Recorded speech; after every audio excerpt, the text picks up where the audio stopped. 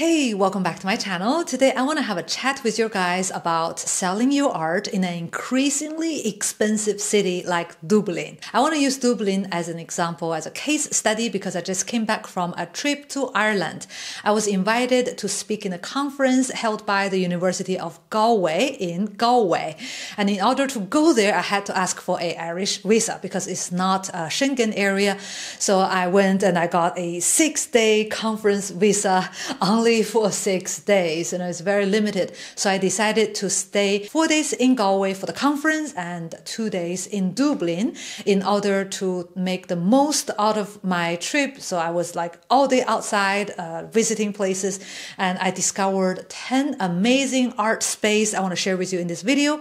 And it didn't take long for me to realize one big issue is that Dublin is getting very expensive. It's just like Beijing or Berlin, the inflation is like beyond inflation. It's not by 1, 2, 3%. It's like housing price 18% growth year by year. It's like, what? Some things are costing like 4 or 5 times than the same thing in Madrid, my home base. And I'm not comparing apples to bananas. I'm comparing 2 European capitals, and it's that expensive. Artists who are living in Dublin also told me the same. They find it very difficult to secure housing, to secure studio space. So there's a space crisis as well as precarity. Like they feel the fundings from the government is not very stable, and also the income to beat the inflation. It's very difficult to secure sustainable income to live a comfortable lifestyle in such an expensive city. So that's why I want to talk about this specific topic under the umbrella topic of how to sell your art locally. So first, I would like to share with you the 10 places I've visited, the people and art I've seen there, and then I will share with you my conclusion or findings, and then potential solution to combat this situation. So sorry for the long intro. Without further ado, let's get into today's video.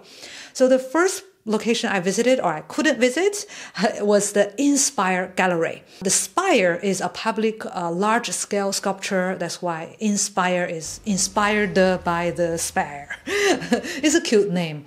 But I couldn't find the entrance, so I went to the nearby art cafe called the Art Cafe. So I thought, okay, the people in the art cafe must know the information about the art gallery.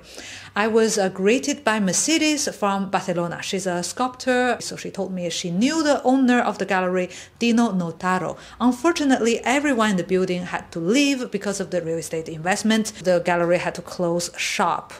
I left and I went to the next location, the lab. As soon as I entered the lab, I had a feeling that it must be run by the city council, because there is the visual art section, there is the performing arts, the theatrical, musical, the children's workshop, and the film studio.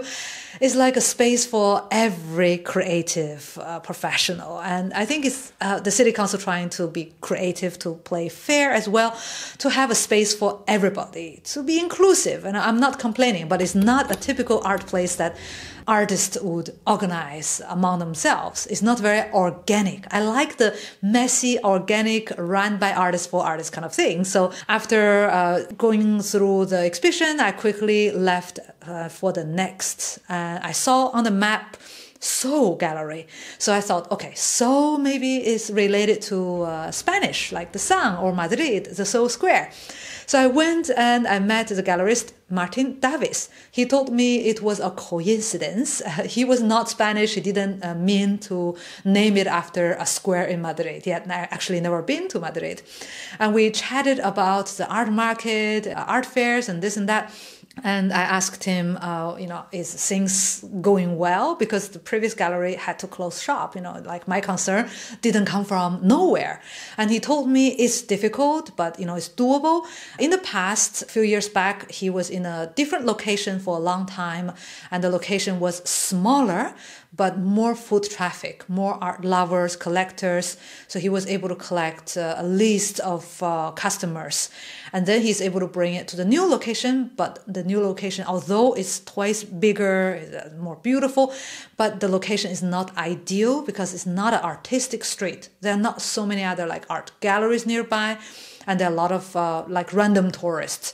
It's next to the wax museum. So imagine what kind of people go to the wax museum, tourists, and likely they will not go to buy a framed 2 meter by 2 meter artwork.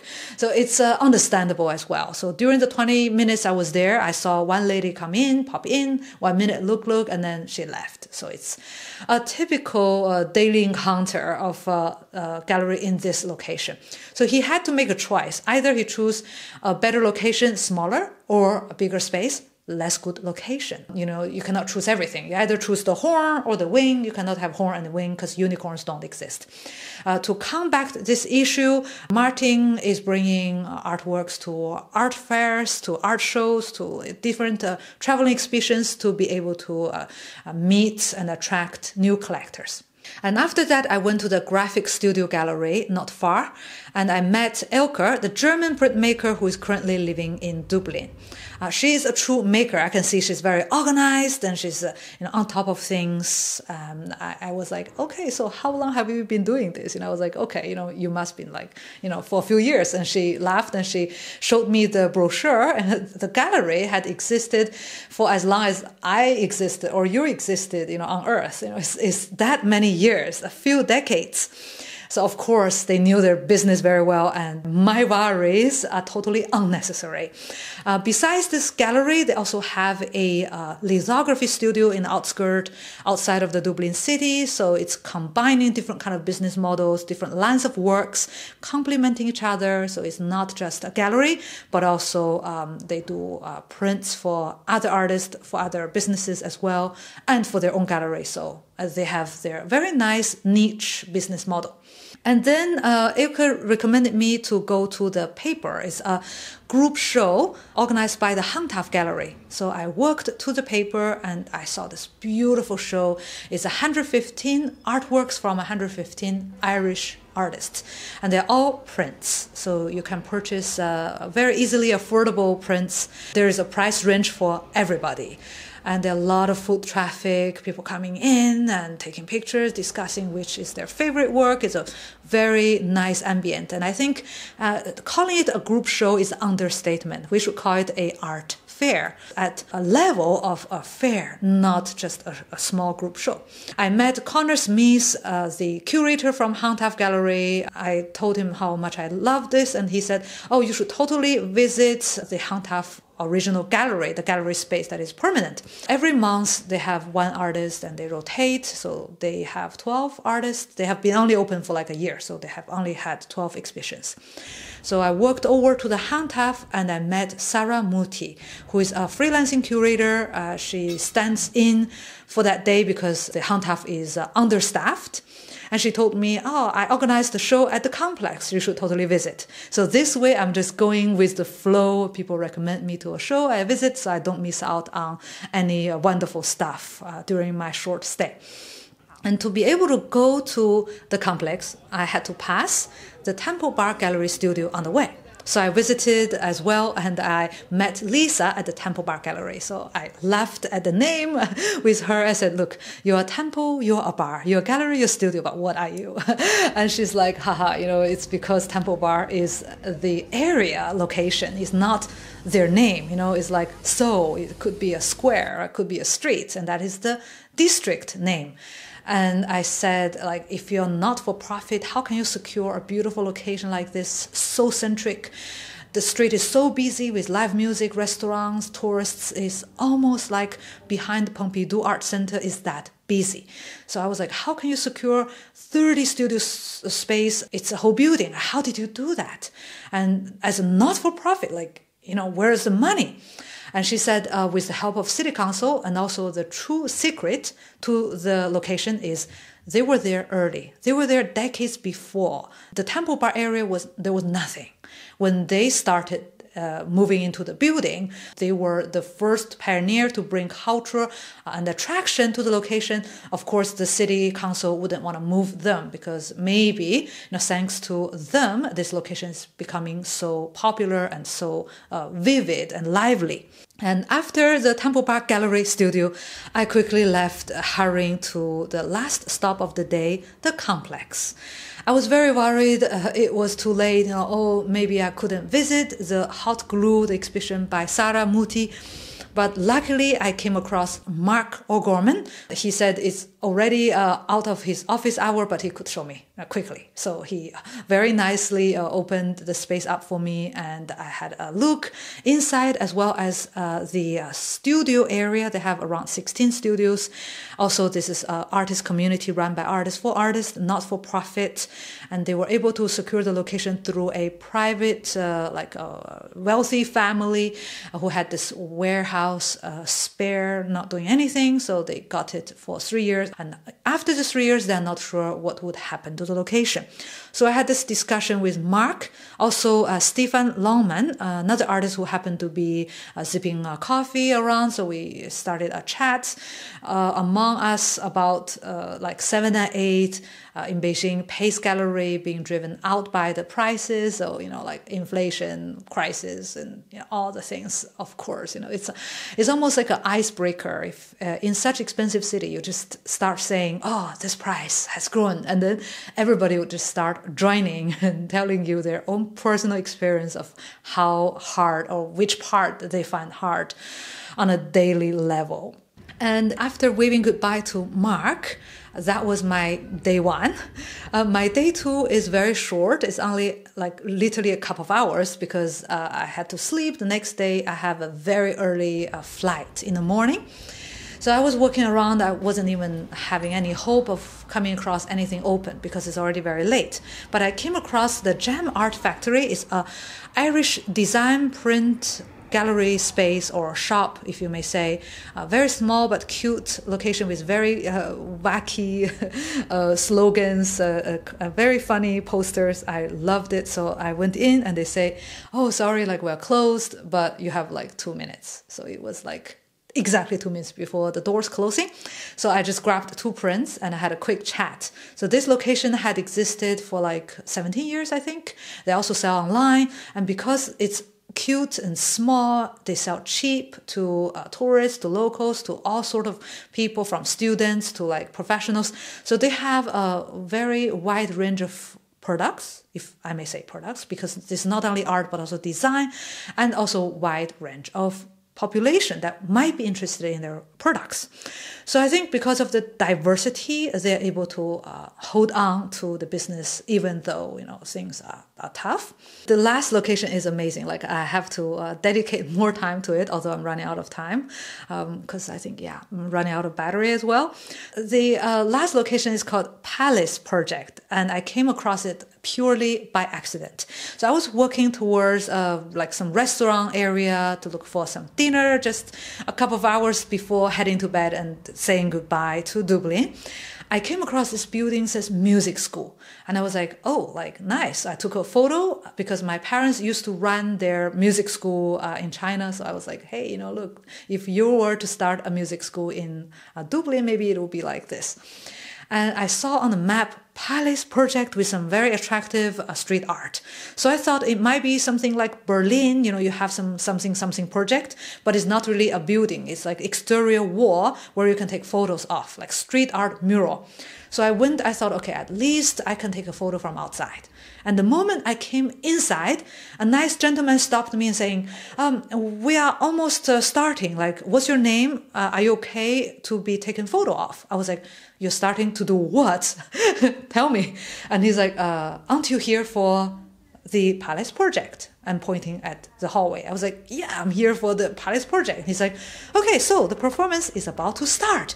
I was what performance? And he laughed. He's you don't know, and you are here. I'm yeah, is there a problem? And he's no. Today is your lucky day. I went in and I was so amazed. It is a very, very nice, it's not a one performance, it's a group of performance organized by Chronic Collective. Actually, I would call it Chronic Art Collective because it's a collective of artists who suffers from, who want to raise awareness of chronic disease and disabilities. So it's a strong group with a solid statement and a strong cause. And I saw 4 or 5 different performances absolutely amazing. One of the poem reading section is like the best poem I've heard for years. And it's like, wow, I was mind blown. And I came into unnoticed, unaware of just 2-3 minutes before the performance started. And it was such a coincidence. And I think my whole trip, being there, just at that right time to meet the right people, it was almost like there's an invisible hand, like organizing me to put me literally there. And that had really made my trip worth it. So I would want to dedicate another video to the Chronic Collective, but this video is about the places, so let's focus on the Pallas Project. I met one of the founder, Mark Collin. He told me that they were in different locations before, and at one period of time, like 13 years ago, they were in 3 different locations at the same time because they couldn't find one large location enough to organize a show or to have everybody in the same location. So they have to be broken into pieces around the city, like scattered around. And just 10 years ago, they were able to secure this location. It's the backyard of the music school that belonged to the same owner of the school landlord, and they had it doing nothing. So he came in and proposed to rent the location for 10 years. And they last year was the end of the 10-year contract, and they got a small extension of a year. And even now, they're not sure what's going to happen. They could have a small extension again, or maybe not. So obviously, I can smell some anxiety among the collective because it's such a beautiful location next to the St. Patrick's Church, next to restaurants and bars. It's almost too good to be true to have such amazing space with a courtyard, with like a theater part, like with a back office room. So, it's just a very convenient space for artists and art lovers to gather around. And it's a pity that if they couldn't secure it for any longer, and I'm not really sure where they will go next. Yeah, so that's the 10 places I have visited. And now I would like to share with you 3 of my tentative findings. I didn't really do further research, so it's just from the back of my head. The first thing I find is that in a booming city, it's almost like a sword with 2 blades, a coin with 2 sides. You have on the one side good economy. So if you work or if you have some sort of leverage, like you have a house, you rent out, or you have previously existed some sort of contract that you have a location you already secured, is very good because you're able to leverage on that and make money a lot easier. And you're able to meet like-minded artists because other artists will be attracted by this location, the city or the district.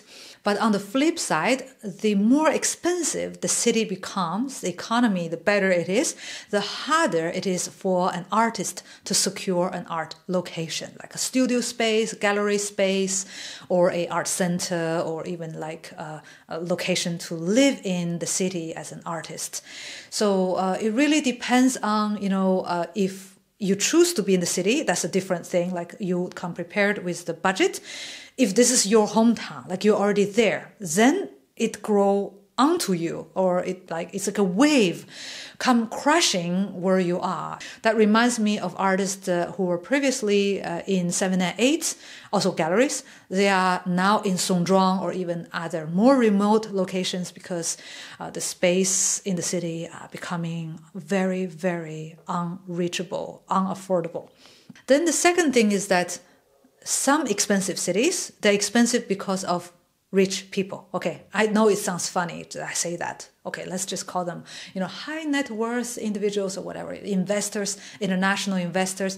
They were attracted by certain things, maybe real estate, maybe low taxation, right? Ireland is considerably a tax haven among other European member states, and they were attracted by certain things. And those kind of people that got attracted by certain things are not the kind of people, not necessarily the same people that would like to buy your art, Right? So again, like what I see in the Seoul Gallery, and they were in a good location, they were in a beautiful place, but the foot traffic is not the same. So it's almost like the discrepancy between the kind of people you target that would like to buy your art and the people who actually will see you, visit you, or by accident come across your art, either online or offline. So because of this slight difference, you have to choose either to meet your new audience, let's say offer something that when people pass in front of you, what kind of things they would like, offer that. That means you have to readapt or redo your whole business model. Or you try to bring your art to a different location, either through art fair or through other sort of like closing down the location and moving to a new place. Number 3, there are few things that the city council are able to help you with, but it's very limited.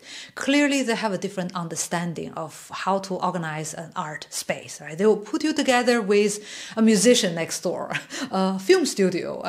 You have people screaming for a retake, right? Action, or I'm just exaggerating, right? Obviously, you have kids running around and painting when you're trying to, set up exhibition. Maybe you love kids, but maybe you don't. Likely, the city council would have a different plan, a different agenda from what you would hope for or wish for, and you cannot rely on anyone else, even your own city hall, to make your wish come true. You have to make plans for yourself.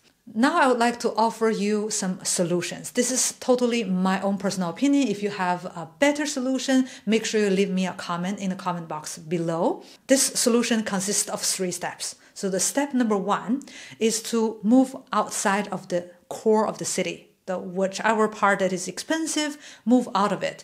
And you may say, okay, the whole point is I don't want to move out. Well, it's not really realistic if you want to be in the city center of, Berlin, of Paris, of Dublin. It's just too expensive. And maybe, again, the foot traffic is not kind of people you want to attract. You're just being very disturbed and frustrated. So find another location. For example, someone told me there's a place called Cow House Studios in the countryside, an hour and 20 minutes away from Dublin. It's in a rural area, very tranquil, with grass, clean air, no traffic. Wonderful. Maybe that offers you a very quiet place to work. Or maybe you can just move a few blocks away to a less crowded and less expensive district. Like the Temple Bar Gallery Studio, they moved a few districts away, and guess what? A few years later, they are in a good location. So you have to bet on a new location, which has potential to become the next hot trend. Then the second step is to hire pop-up locations like the Hangtaf Gallery. So you can totally hire, okay, this location is good this year. You rent for a week, 2 weeks, a month, 2 months, or even like 4 or 5 months. Of course, you don't want to rent a year because that would be too expensive. Or you can do a pop-up in another country or in an art fair that falls under the pop-up idea is that you take the art and you go to your customers instead of clinging on to a physical location. Instead of that, go away, go to your customers, and you can precisely target exactly where they are because you have the data of art fairs, of other art communities, and you can even do some sort of artist residency to find out what is going on in other cities around the world. So you can find a next spot to either temporarily or permanently relocate yourself to. The last step of this 3-step strategy is to go online. And of course, like the whole point is you want to be able to sell art physically, locally, and maybe that's why you clicked onto this video. I say go online is not just like close everything down and just exist online virtually only. A lot of people would still like to see the art before purchasing it. That's totally normal. So going online is just a complementary tool for you to keep in touch with the collectors, the community. Several galleries that who closed, like the first one, Inspire Gallery, didn't keep the domain name. So unfortunately, when I visited the Inspire Gallery's old domain, it was like a domain for sale. You know, if I were able to find the new location or the new pop-up or to join newsletter, it would be much better for the gallery to be able to retain customers. So that is what I've thought about after visiting Dublin. It was an amazing trip with many beautiful encounters. Totally love it. Before finishing this video, I just want to give a big shout out to our lovely patrons. Thank you very much for your support. Without you guys, I wouldn't be able to have the courage to talk to them, because, you know, I would feel like I'm a nobody, right? Like, who am I to like approach them? It really motivates me. Again, thank you very much for your support and for your motivation. That's all for today. Thanks for watching, and see you in the next video.